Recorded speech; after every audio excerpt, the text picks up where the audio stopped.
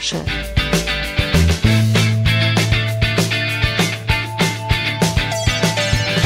CCTV shows moment of plane crash near Moscow.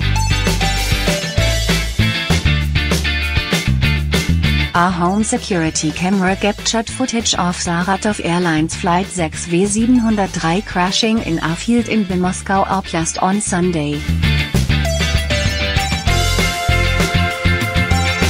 Russian authorities said all 71 people on board the Antonov An-148 died when it crashed shortly after takeoff from Moscow on its way to the Urals.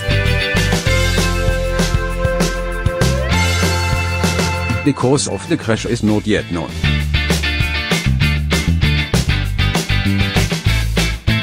Russia's investigative committee has opened an investigation, RT reported, quoting Russia's Ministry of Emergency Situations.